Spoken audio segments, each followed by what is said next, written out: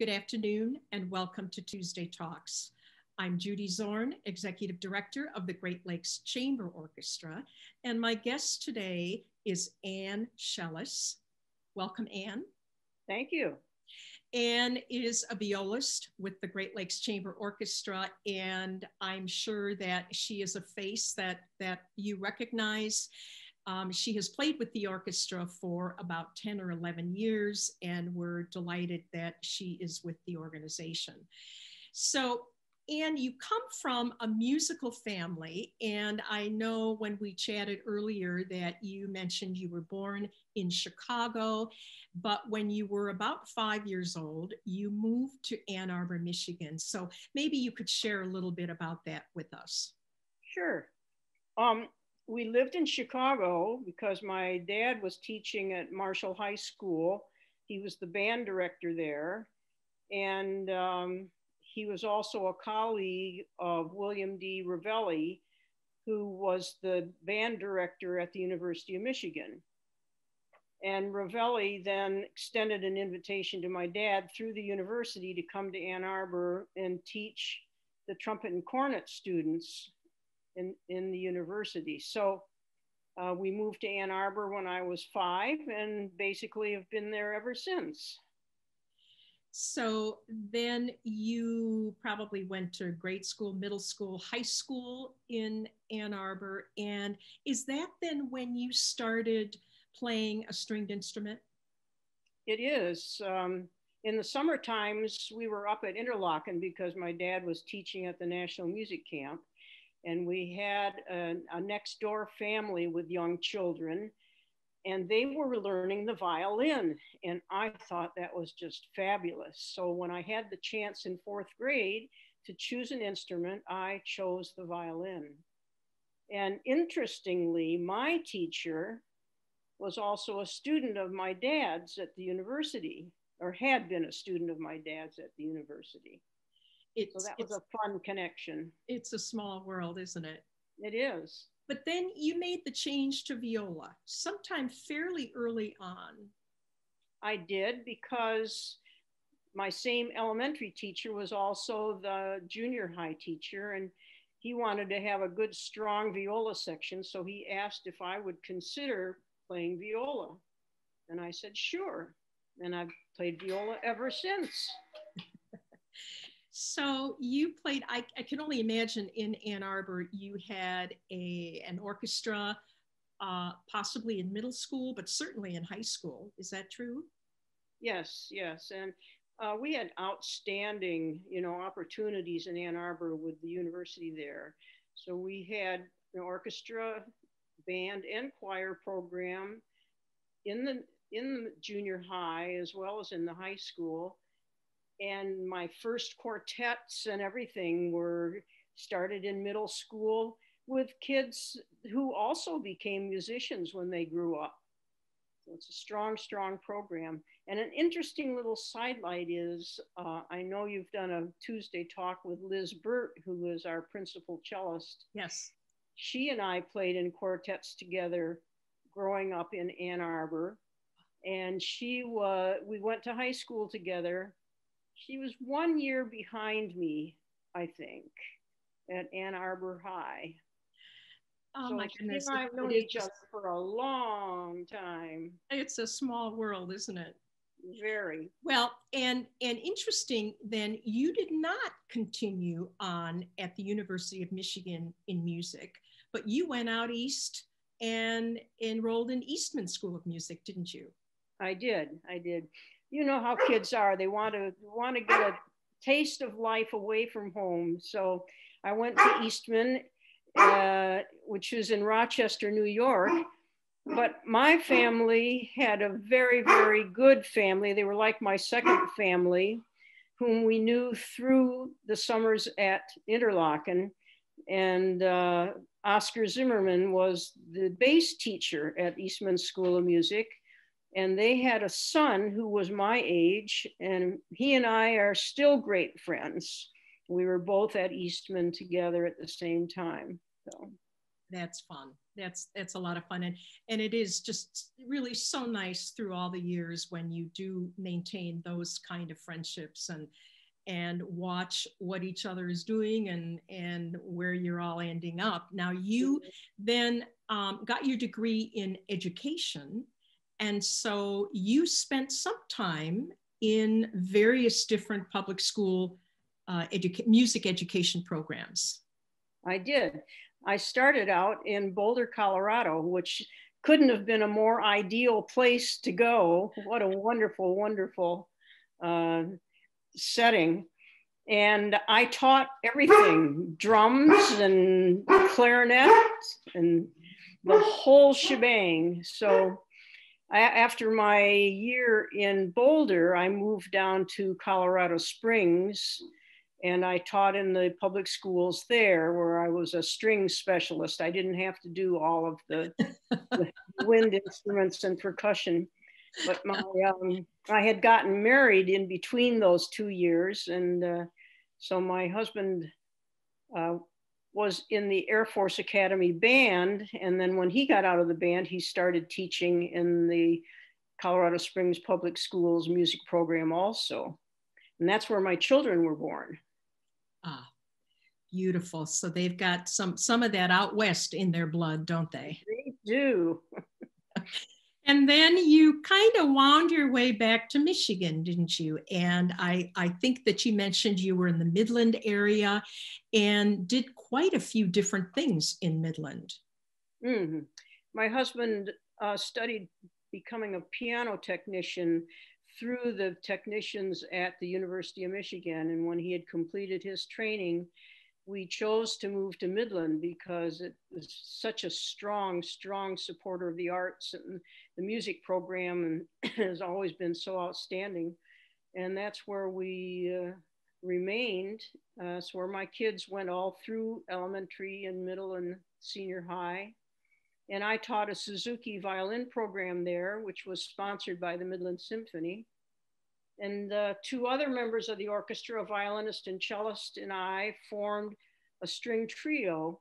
And we did music education programs 3 times a year in all of the public schools in Midland and the Midland area.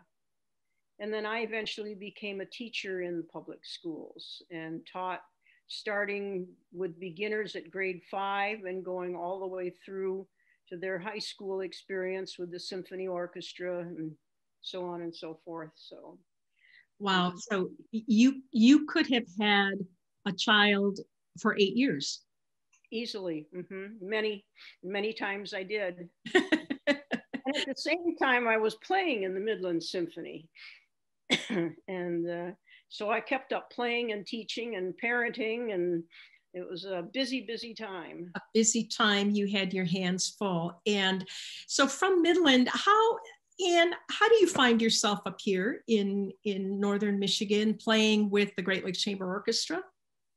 Very easily, because if you recall my mentioning that my dad taught at the National Music Camp down at Interlochen, and we started there when I was only 3. Wow. So I've been coming up to this area practically my entire life and knew it and loved it. And then both of my children ended up in this area too.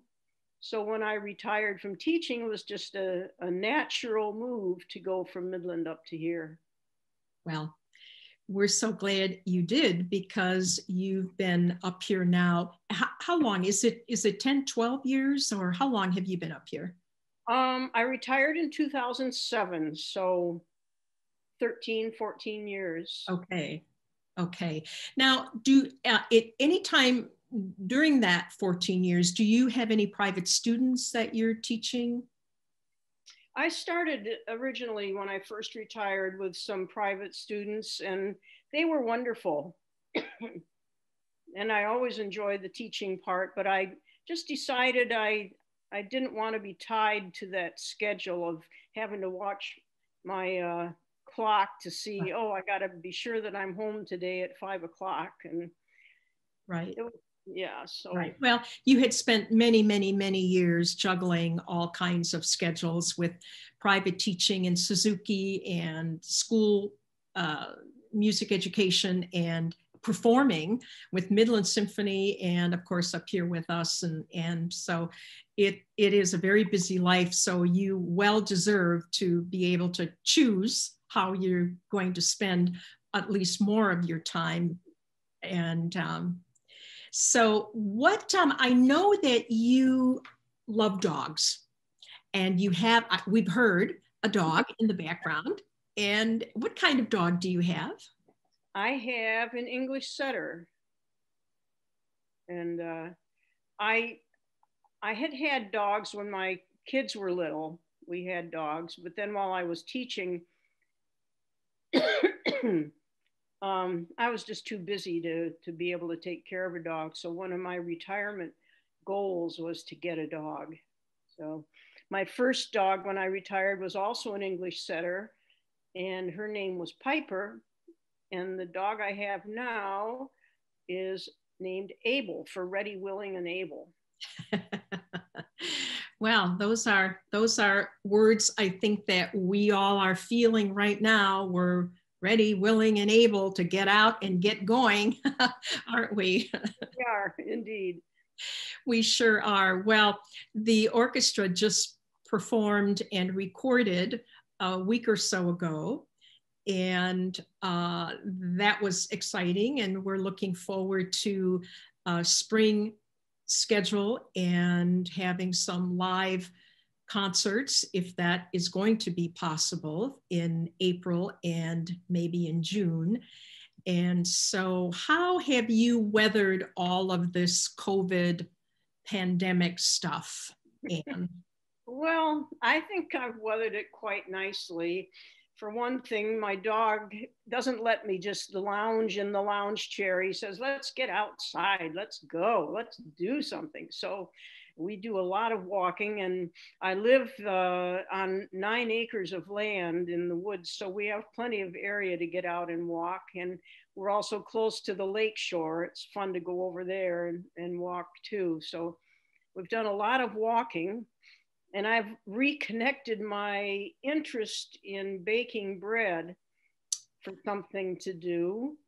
And so I'm getting my skills back. It's been a long time since I baked any bread, but it's edible, I have to say. Yeah, not rock hard, huh? No, yeah, no. Well, there was a time it seemed like where everybody was baking bread and you couldn't find any yeast at all. That's right. Yeah, I do recall that. Well, it's delightful to have you join us today for Tuesday Talks. And of course, we're so appreciative of you and your talents with the Great Lakes Chamber Orchestra. And I know that you'll be part of things coming up this spring and hopefully next season. I know Libra Andres, our music director, is already really working on an exciting program for the 21-22 season. So stay tuned for that. Is there anything else that you would like to share with our viewers, Ann? Well, I'd like to thank you for inviting me. I've enjoyed it, and I've enjoyed being a part of the Great Lakes Chamber Orchestra. And I'm wondering if you've ever been on Tuesday Talks with someone interviewing you. I'd like to know more about you. No. Well, I think we should turn the tables, definitely. Ann, I'm sorry I asked you. Well, maybe sometime, but really I think everybody is far more interested in learning a little bit more about all these wonderful, beautiful faces that we see up on stage at every concert. And we're so appreciative of the orchestra. But those faces on stage can't be there without the faces behind stage. Well, thank you. I appreciate that. And I'll just sort of keep my face back in back there. Anyway, it is so great to see you, and I look forward to being together again this spring. We are hoping and looking forward to a main stage performance at the Great Lakes Center for the Arts in April, and that date is already posted on our website, but more information will be coming soon about that concert. So, and again, I want to thank you for being part of our wonderful family, our orchestra, and I want to thank all of you for being part of our family and the Great Lakes Chamber Orchestra with the support and the gifts that you give, and with all the good thoughts and the listening that you do. So thank you all for joining us again, and thank you, Ann. You're very welcome. Thank you, Judy.